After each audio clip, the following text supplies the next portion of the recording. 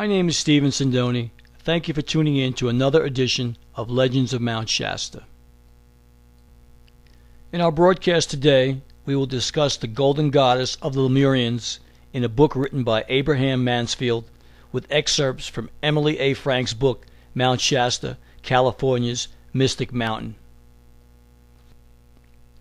Abraham Mansfield believed that Lemurian gold mines exist deep within Mount Shasta and wrote several books about mines and other phenomena. Abraham claimed that he was the appointed chief of the gods of the Lemurians. The year was 1931. Mansfield tells of the experiences of his friend, not named in his book for personal reasons, who had lost his way on the northeast side of Mount Shasta while following a wounded deer. He finally found the dead buck, but he had become completely lost and had wandered around until he was exhausted. Quoting from Mansfield's book, about 3:30 a.m. he heard something saying, "Why don't you come with me?" My friend looked up, and to his surprise there stood a being 7 feet tall who said, "I am a Lemurian. What are you doing here?" Mansfield then divulges the experiences of his friend, who was taken voluntarily to a palace and gardens beneath Mount Shasta. His friend and the Lemurian kept going down, down, down, and finally the Lemurian said, "We are here in the shaft of gold, and it is only a little further to my cave, which is lined with gold.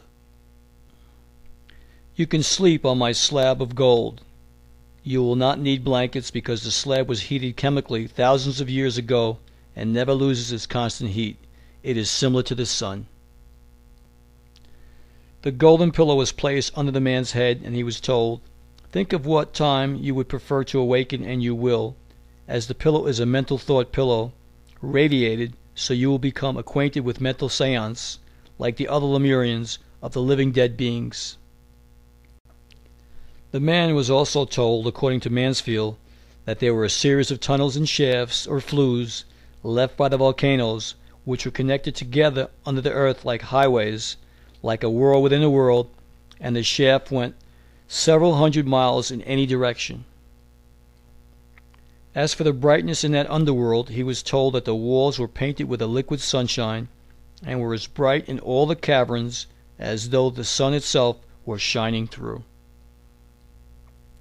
One shaft, he was told, led to the ocean and was near the wilds of Del Norte County, 90 miles to the west, near a monastery that was built to train religious Lemurians, and that this shaft lined with gold was accessible from the outside.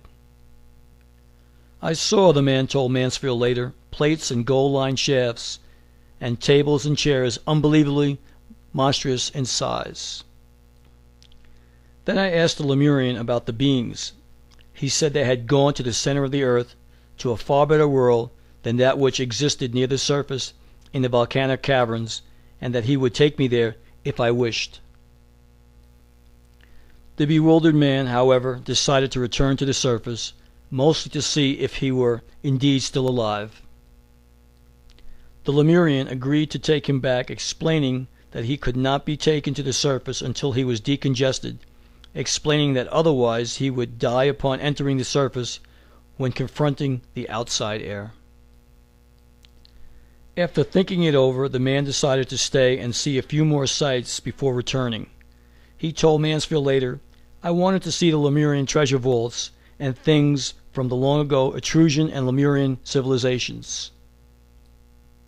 The Lemurians said that the crown jewels and gold were there, but there was nothing about their way of life, as they never kept scientific records at the mines. The gold was taken out for all nations of the world, and they built temples with gold on the islands of Etruria and Lemuria. The Lemurian, according to Mansfield's book, told the man that he grew carrots 2 feet long and 2 feet through, and all other vegetables and fruits the same. He showed the crown jewels of the Lemurian and Etruscan civilizations of thousands of years ago, and said the Lemurian and the Etruscan treasures are still there, the way they were left after the Ice Age. Quoting Mansfield from his book, Before the Ice Age, the ocean was 5 miles from what is now Mount Shasta. Finally, after seeing other wonders, the man asked to be returned to the surface. I told Lemurian, he told Mansfield later, that I'd like to return to see if I was still actually alive and find my car and my friend who had been hunting with me when I got lost. I explained that he must be worried by now, as I had my car keys in my pocket and it was a long walk home for him. Thereupon, he was decongested and returned safely to the surface. He told Mansfield after they were reunited, on the outside they left me on my own again and completely disappeared into the depths of the mountain. I wandered around looking for the road and my car. Finally I said to myself, "You fool, get down off this mountain and start over. Go up the old emigrant road that you were on and find your car where you and Mansfield left it yesterday, or whatever day it was." He found his car and Mansfield, who said he had nearly frozen to death the night before. As they left the mountain, they compared notes, discovering that they had both had former eerie experiences, and Mansfield revealed that he was acquainted with the shafts of gold and the plates of time from happenings in his own life. His friend said to him, "You speak of the shaft lined with gold, the plates of time, and the Yukian of God's sciences. I saw the Yukian on the walls of the caves I slept in, and as the plates of time state, it is time to tell the world, and you were the one chosen for the mission." Mansfield explains that the plates of time were assembled thousands of years ago. The Ice Age was coming on, which meant total destruction. The rulers of that ancient civilization were highly educated and had highly civilized sciences, including atomic power. They tried to combat the ice floes by melting them. They blew deep holes in the earth. The more melting, the more water, earthquakes, and volcanic action. Their civilization was destroyed by the use of atomic power. The plates of time were assembled for future generations to preserve the knowledge that they had about atomic power, so that a new generation would use it wisely and respect the powers of God in any and all things from beginning to end of all worlds and time. I like to end by saying, if we do not learn from the past, we will be doomed to repeat it. Thank you for tuning in to the broadcast of the Golden Goddess of the Lemurians.